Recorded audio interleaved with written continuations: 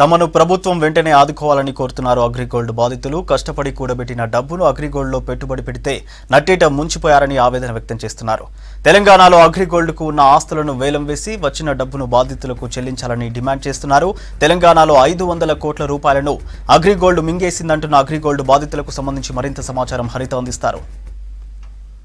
అగ్రిగోల్డ్ బాధితులు తెలంగాణలో ఉన్నారు. వాళ్ళ సమస్యల పరిష్కారానికై ఈ రోజు అగ్రిగోల్డ్ కస్టమర్లు అలాగే ఏజెంట్లు రోడ్డెక్కారు. మరి వారి సమస్యలు ఏంటి, వారి మాటల్లోనే అడిగి మనం తెలుసుకుందాం. కొంతమంది ఏజెంట్లు కూడా మనతో పాటు ఉన్నారు. సార్ చెప్పండి, అసలు ప్రధానంగా మీ డిమాండ్స్ ఏంటి? ఇలా తెలంగాణలో దాదాపు 500 కోట్ల రూపాయలు అగ్రిగోల్డ్ బాధితులకి డబ్బులు రావాల్సి ఉంది. తెలంగాణ ప్రాంతంలో దాదాపు 2200 కోట్ల రూపాయల ఆస్తులు ఇక్కడ ఉన్నవి.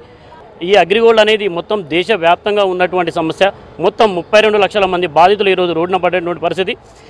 ఇది వివిధ రాష్ట్రాల నుంచి సేకరించినటువంటి ఆస్తులు, విలువైన ఆస్తులు ఎక్కువ మొత్తంలో ఆంధ్ర ప్రాంతంలోనే ఉన్నవి.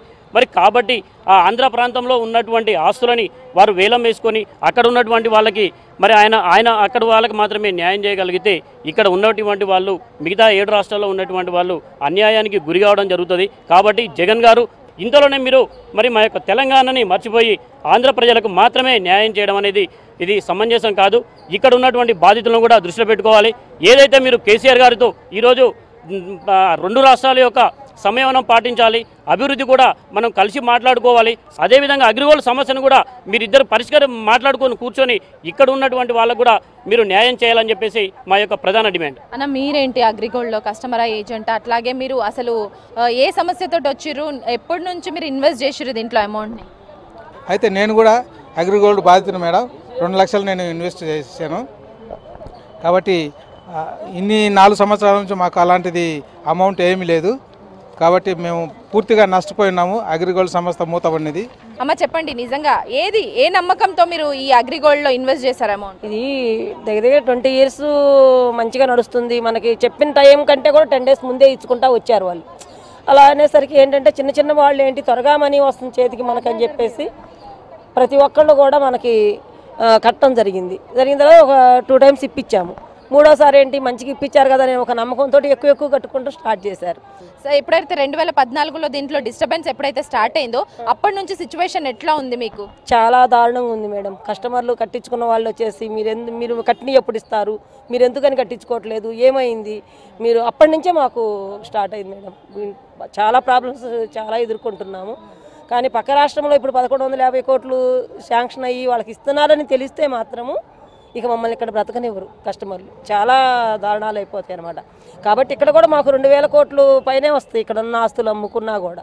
కాబట్టి ప్రభుత్వము అవి తీసుకొని మాకు 500 కోట్లే కాబట్టి మాకు ఇస్తే కొంచెం మేము ప్రశాంతంగా ఎప్పటిలాగా మేము బ్రతకగలము. లేదంటే చాలా ప్రాబ్లమ్స్ ఎదుర్కోవాల్సి వస్తుంది మేడం. నేను ఏజెంట్ను 8 లక్షలు కట్టించాను.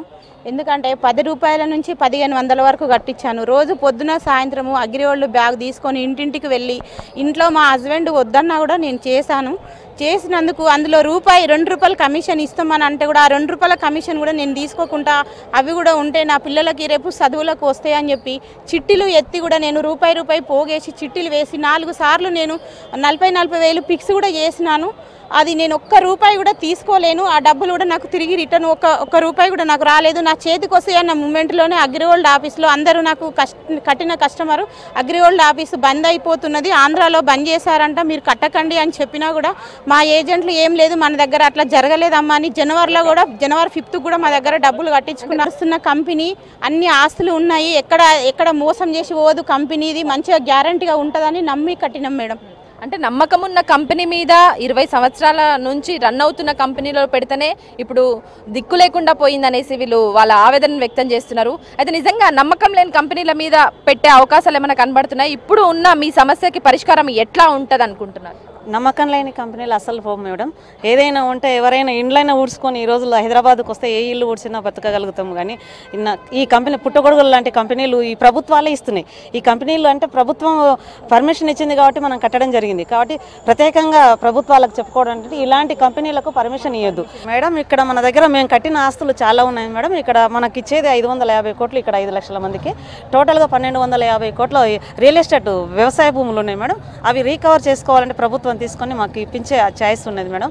మనకి ఇచ్చేది తెలంగాణలో 500 కోట్లే, ఇంకా 600 కోట్ల పైన ఇంకా చెల్లింపు ఎక్కువనే ఉంటుంది. కాబట్టి ఇది ఆలోచించాలి ముఖ్యమంత్రి గారు, మేము చెప్పాల్సిన అవసరం కాదు. మా నాన్న పేరు చెప్పి నేను చాలా మందికి కట్టించుకున్నా మేడం. అగ్రిగోల్డ్ ఎక్కడ పోదు, మా పైన మా సీనియర్ వాళ్ళు చెప్పినందుకు కట్టించుకున్నందుకు ఇప్పుడు వాళ్ళకి ముఖం కూడా చూపించుకోలేకపోతున్నాను మేడం. పాపం అసలు ఎంత కూలినాలు చేసుకునే వాళ్ళే ఉన్నారు, ధనికులు ఎవరు కట్టారు మేడం. అసలు నా పైసలు కూడా కట్టుకున్నా కానీ వాళ్ళు ధనికులు గారు. పాపం కట్టిన వాళ్ళైతే వెళ్ళినప్పుడల్లా నువ్వు చాలా దూరం నుంచి వచ్చినావమ్మా, అన్నం తిను అనేసి అన్నం కూడా పెట్టిండ్రు మేడం. నేను ఎవరిని మరవను కానీ ఇంతగా తెచ్చింది మేడం. అసలు మరి ఎట్లా అమ్మా ఈ పరిస్థితి ఎట్లా సాల్వ్ అవుతుంది అనుకుంటున్నావు? గవర్నమెంట్కి ఏం చెప్పాలనుకుంటున్నావు? నా సమస్య అందరికీ డబ్బులు ఇప్పించి ఎవరు ప్రాణాలు పోకుండా కాపాడమని అంటున్నాం మేడం, అంతే, ఇంకేం లేదు. మనం చూస్తున్నాం కదా, నిజంగా బోర్మంటూ తమ ఆవేదనని వ్యక్తపరుస్తున్నారు. ఇంకొంతమందిని మాట్లాడిద్దాం. అమ్మ చెప్పండి అమ్మా, మీరేంటి ఏ ప్రాబ్లం తోటి ఇక్కడ వరకు వచ్చారు? నేను మా పెద్దనాయన అని ఉంటాడు ఊర్లో, విలేజ్లో. అతని దగ్గర ల్యాండ్ అమ్మేసి ఒక 10 lakhs నన్ను నమ్మి అందులో పెట్టించాను. అతన్ని ఇప్పుడు కొడుకులకు తెలియకుండా పెట్టాడు. ఎందుకంటే వస్తాయిలే, నా కూతురు ఇప్పిస్తుందిలే అని చెప్పేసి పెట్టిపించాడు. కానీ ఇప్పుడు ఏమైందంటే అది ఎత్తేయడం వల్ల కొడుకులకు తెలిసిపోయింది. మాకు తెలియకుండా అంత డబ్బు ఆమె నమ్మి నువ్వు ఎట్లాగా పెట్టినవు, ఆ డబ్బులు ఇప్పుడు ఎట్లా తీసుకొస్తావు, ఆమె దగ్గర రూపాయి లేదు, మాకు ఆశ లేదు, ఎట్లా తీసుకొచ్చి ఇస్తావు అని చెప్పేసి ఆ డబ్బు మాకు తెచ్చిస్తావా, తెచ్చేవానే గొడ్డలతోని చాకుతోని కొట్టని చోటు లేదు. నన్ను కూడా ఏమైనా చేస్తారేమన్నా ఆ భయం పట్టుకొని నేను హైదరాబాద్లో వచ్చి పిల్లలను, భర్త లేడు, 2 పిల్లలు తీసుకొని వచ్చి ఇక్కడ నేను దాచుకొని బతుకుతున్నాను. అలాంటి పరిస్థితికి ఈ అగ్గిరిగోళ్ళు మమ్మల్ని దిగజార్చి కూలీనాలు చేసి ఇప్పుడు ఇన్ని లక్షల మందిలో మేము ఈ కంపెనీ అనేది పెట్టకపోతే మేము ఇలా బతికే వాళ్ళం కాదు కదా, ఇలా చేయవాళ్ళం కాదు కదా. మేము చూసారు కదా, ఇప్పుడు వరకు అగ్రిగోల్డ్ సమస్యలతోటి రోడ్డెక్కిన కస్టమర్లు కావచ్చు, ఏజెంట్లు కావచ్చు, ప్రతి ఒక్కరూ సామాన్యులే అని మాత్రం తెలుస్తుంది. అయితే వీళ్ళందరూ ఒకటే కోరుతున్నారు, పక్క రాష్ట్రంలో అమలవుతున్న, పక్క రాష్ట్రంలో ఏదైతే హామీ ఇచ్చిన ప్రతిపాదనలు కావచ్చు, మన రాష్ట్రంలో ఎందుకు అమలు కావట్లేదు, ఏదో ఒక స్పష్టమైన హామీ ఎందుకు గవర్నమెంట్ ఇవ్వట్లేదు, ఇలాంటి కంపెనీలకు షూరిటీ ప్రభుత్వం పెట్టడం వల్లే మేము డబ్బులను ఈ అగ్రిగోల్డ్లో ఇన్వెస్ట్ చేశామంటున్నారు. ఇప్పటికైనా ఏదైనా ఒక స్పష్టమైన హామీ ఇవ్వాలని వీళ్ళందరూ కోరుతున్నారు. లేదంటే ఇప్పటివరకే ఎన్నో ఆత్మహత్యలు చేసుకున్నారు, అలాగే రానున్న రోజుల్లో ఏదైనా ఆత్మహత్యలు చేసుకుంటే ప్రభుత్వమే పూర్తి బాధ్యత వహించాల్సి వస్తుందనేసి వీళ్ళు అంటున్నారు. అయితే ఏదో ఒక ఇది అగ్రిగోల్డ్ విషయంలో ఏదో ఒక స్పష్టమైన హామీ ఇవ్వాలని కూడా వీళ్ళు కోరుతున్నారు. బాధితులందరికీ న్యాయం జరిగేలా గవర్నమెంట్ నిలబడాలి, ఆ దిశగా అడుగులు వేయాలనేసి వీళ్ళు అడుగుతున్నారు.